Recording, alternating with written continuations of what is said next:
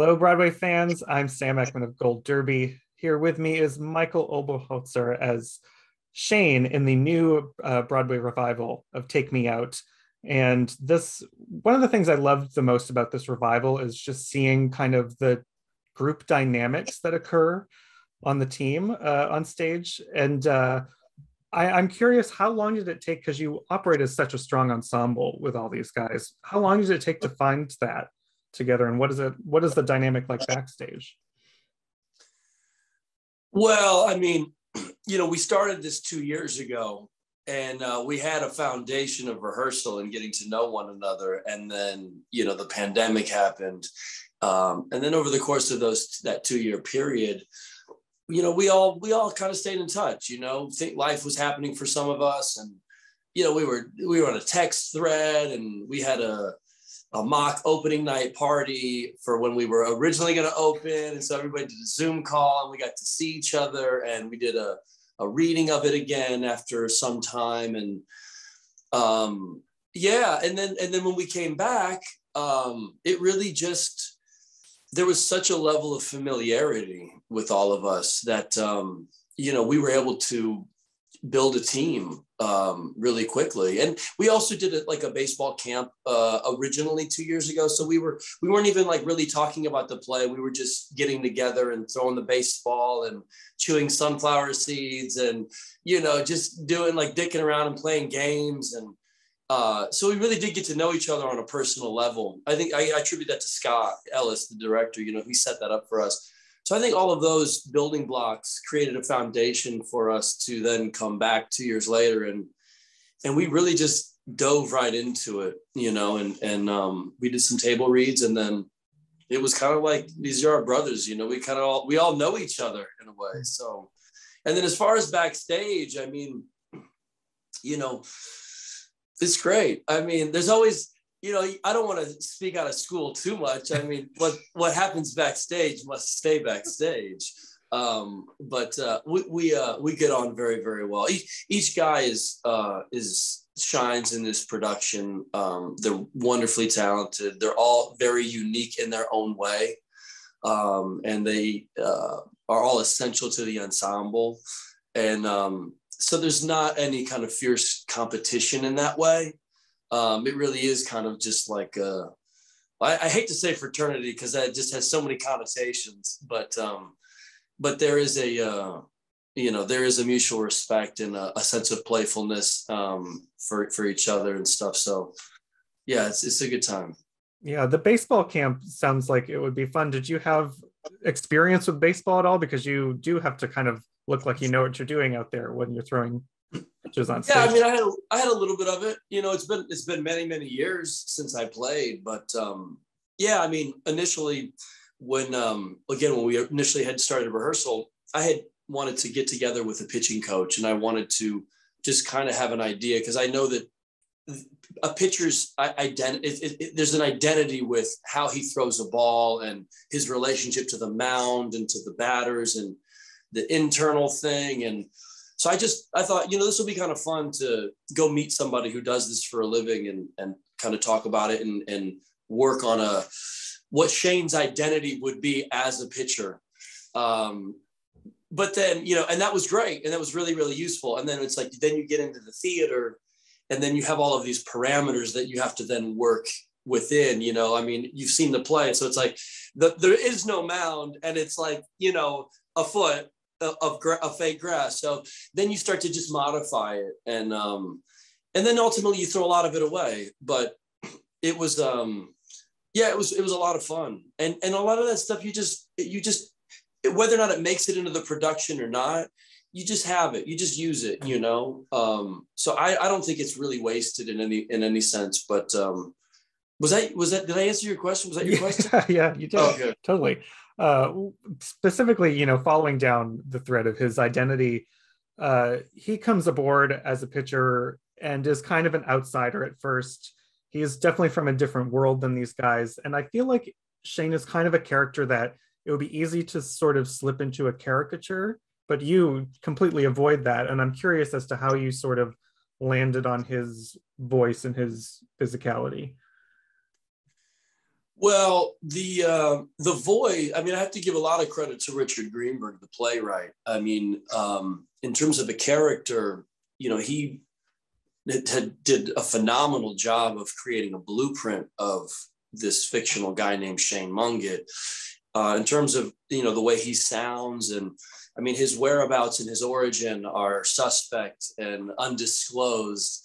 But, you know, the way that Richard wrote the part, if you ever, and you did, but if anybody's ever reads the play, you know, I mean, words are written a certain way, and a syntax is woven into the part. And so, you know, he helps you kind of figure out these sounds. I don't make up situations. That wasn't Michael Oberholtzer, you know, I'm going to play with this word situation. It's like, no, Richard was like, no, he says situations, you know?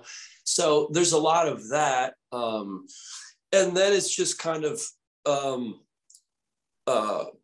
you know, just playing full out with it, really. I think that's, for me, that was the biggest key was, you know, you do this with everything, but with Shane, in my experience, you know, you really have to play full out. You know, you have to rehearse at 100% all the time to understand and find what he's thinking, because it's not this linear kind of emotional journey. There's a lot that's being thrown at him, and he's connecting the dots in a different way than it's being put together. And I just found that I wasn't able to really figure any of that stuff out unless I was really playing at it, you know, and making a lot of mistakes and, you know, kind of veering off on a certain track. And, yeah, I mean, physicality, I mean, that was just part of the rehearsal process. You know, I had a lot of ideas, and Scott didn't like a lot of them, and, you know, and that's, I attribute that to him. You know, he's a great director in that way. And I'd be like, what about this? And he's like, try it. And he goes, I go, really? He goes, can I try it again? He goes, yeah, you can try it again. I'm like, what do you think? Nah, not so much. I said, all right. I put a lot of trust in him. You know, you know, he's very, very good at what he does. I know that I really wanted to be directable. And so I just made it apparent to have a lot of ideas and not be too precious about any particular one of them. And then if there was a few, which there were, then I would really kind of, you know, go to bat for them. And he was like, yeah, that's fine. Keep it. You know, I like it. I don't, you know, so that was kind of how we navigated all of that stuff. Does that answer your question? Yeah, there's been speculation, I think, for many years that like Richard based certain characters on real life people, you know, Shane being one of those characters. Did you go down that route at all? Like, was it worthwhile to you to sort of look at real life figures, real life pictures, or was that not part of your process? Well, you know, there was talk that the character of Shane was loosely based off of a real baseball player in the 90s, John Rocker. I think a lot of people know that. But I think if you delve into like who John Rocker was and what that incident was, I mean, at least the way I interpreted it, it was really just a jumping off place, because I don't really think of Shane as you know, a carbon copy of John Rocker per se. I mean, he uses some of the same words, you know, but the context with which things are being said and the circumstances of how all of these things are coming about are not the same. But in terms of pictures, I mean, yeah, you know, like there was a guy, Max Scherzer is a very well-known pitcher who's just like, you know, is just kind of insane on the mound. You know, like there's some memes of this guy that are just out of this world. And so when I kind of came across that, I was like, oh yeah, there's something we can draw on here. Because I think in terms of the whole baseball aspect of Shane, I mean, that's, you know, there's much more to him, but in terms of the baseball lane, I mean, there is a singularity to this guy. I mean, this guy throws a ball. That's what he does. That's the only thing he can do. So to find somebody who gets locked in this kind of, you know, insane way was definitely something that jumped out at me. And so, yeah, so I took a little bit from him and just some other ball. I just started watching a lot of baseball players and, you know, going online and finding a bunch of videos and putting together like a compilation of who I thought, you know, this guy would be. when he's on the mound. Yeah.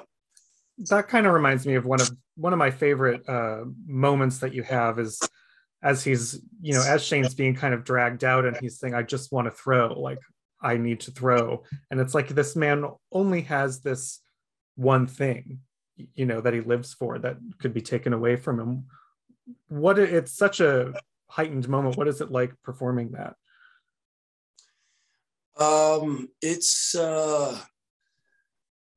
It's kind of like, did you ever go to like, do you ever go to like a community swimming pool, or like a lake, like it's like, they have those like dives, and then they have that crazy high one where you just like, you get like sick to your stomach, like as you like get to the top, it kind of feels like that a little bit, where it's like, we're just gonna, what's gonna happen, because when the wheels come off, it's just like, it's really just a scene that you just have to you have to submit to.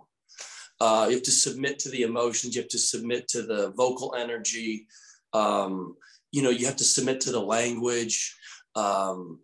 So yeah, I mean, it's, as an actor, it's like, it's the best. It's the best experience to be able to have a part that asks of you and demands of you the stakes that are so high, and on one hand so simple, but they're so high, right? It's like, it's watching a human being's life, watching him watch his life, go down the drain, and what that does to a human being who is like a wild animal that's in a corner, that's been beaten, that's pushed in a corner, whose life is like going down the drain, who is an amalgamation of all kinds of emotions and feelings and rage and terror and fear, and it's I mean, I'm so blessed and grateful to have the opportunity to try to do this part, so it's everything. I mean, it's everything, Yeah. And you get a lot of moments like that, I think. And I know when, obviously when this play first premiered on Broadway, like the nudity became like a very big story. And your character has, normally when we see that on stage, it's a moment, but your character has a really tense, extended moment in the showers with Jesse Williams. Was that like a hard thing to get comfortable with? Is it like, it seems like it might be like an extra layer of vulnerability to already add to a very, very tense moment? Well, we were rehearsing that scene. We had a fight choreographer come in and help us with some of the mechanics of certain parts of it. But, we all rehearsed in our bathing suits and our clothes, and, and we just kind of were, for the most part, just kind of mapping through it. And then when we got into the space, it was very important that we knew what story we were telling in the locker, in the showers, that's a story in and of itself. And so we spent a lot of time trying to make sure that we were all on the same page about that. But then when we got into the space and it was all teched, and it was like Jesse and I, we got naked for the first time, and it was like just us, and the stage was dark, and there was the lights that just came in. It was just this, for me, it was like, everything just kind of, it was like, holy shit, like this is what this scene is. You know what I mean? So it was like, oh yeah, it's intense. It gets intense, and, but it didn't hit me until that, until we were like really in it and we were really doing it. Fortunately for me, he's a great scene partner, and we have a mutual respect for each other, and we treat that scene very delicately as professionals. But yeah, it's an intense scene, man. Yeah. And we talked a lot about it as a company. How sexual assault, like that has just so much more meaning, and it's discussed so much more, and it's in the zeitgeist, and it's in, and like, what does that do to our protagonist, and how do we make sure that we know what we're doing is the right thing and is the tone of what Richard wanted? And So we did spend a lot of time trying to figure that out. And I think we did. I hope we did. It feels like we did. I mean, you saw it. I mean, what do you think? I would say it was very successful. Yeah. It's, it's just one of the moments of the show that hits you the hardest, I think. Oh, wow.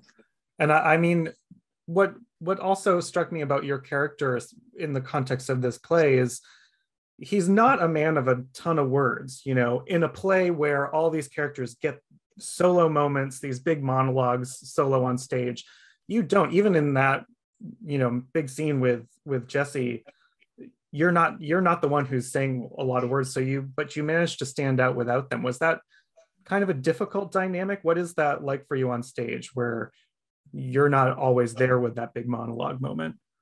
Are you still talking about the shower scene? Or any of them? I mean, because, it's,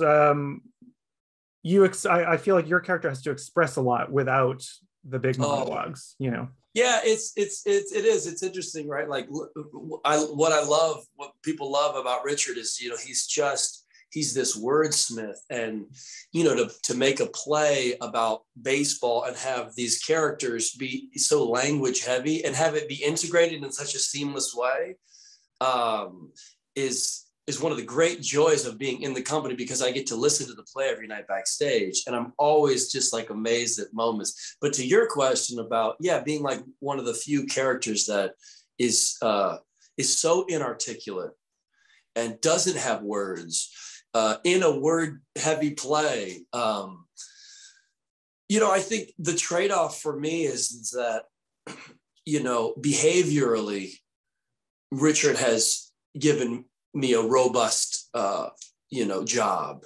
So in terms of a character, while I don't say, I don't speak a whole lot, and I don't necessarily get to have these like sweeping ideas that are so eloquently put, he gives me the behavior. He gives me a point of what's happening and what to do. And to be an actor and to know what to do I think is just as satisfying, if not more, in some instances. It certainly keeps me busy. Yeah, definitely. Yeah. Well, I first, I think, saw you in Hand to God, which, when I'm thinking about those two plays, they could not be more different, I think, in style and tone. And so I'm curious, before I have to let you go, is there a kind of style or aesthetic that you're drawn to when you look at a project? Is there one avenue you sort of see yourself going down?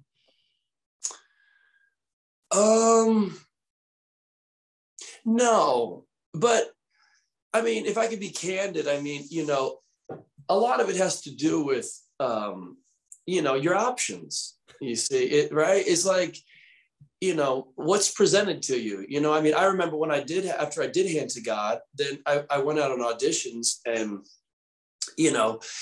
I heard something from casting directors that I never heard before in my life, which is like, oh, we like him, but he's just not right for this world. Like just all these like, and you're just like, so it's like, you think like, oh, being in a hit play, it's going to open all these doors. And then people are like, no, we just see him as this like 17-year-old, like, homophobic, teenager. And then, you know what I mean? And it's like, and then you kind of like have to just like wait it out and see kind of what comes down the pipeline sometimes. At least that's kind of been my experience. But, it's just work that speaks to you. Not everything lands for everybody. And there's been things that, have been offered, or auditions or plays that I thought, this is a really great play. But I'm not the right person for this. I have friends. I know people who should be in this play. I'm not this person. I might be able to act it, but this is an important piece that people that are far more connected to it should be a part of. I felt that way about a lot of things. And I've got a good team of people, my manager, my agents, they know me very well. They know material that works for me. And I want to shine. I want to find work that I can shine in, but also be challenged by, and I want to work with good people, because I've been fortunate enough to work with some really talented people, and I've come to understand and learn that when you work with talented people, it just makes everything that much better and that much easier. When you have a director who can direct you and has a vision and you can just really stay in your lane and really work on somebody like Shane. I didn't have to think about anything else. We were in such good hands with the production, with Second Stage. They gave us everything we needed. I don't know. That was a kind of a long roundabout answer. Was it an answer? It certainly was an answer. I absolutely understand. It's a great work in this. I can't wait to see what happens afterwards for you as well. So thank you, Michael, for sitting down and talking to me. If you're watching at home, make sure you subscribe to Gold Derby. Keep up to date with us. There's plenty other interviews like this with other Broadway performers and artists. And Michael, thank you once again. Thank you. I appreciate it. Nice talking to you.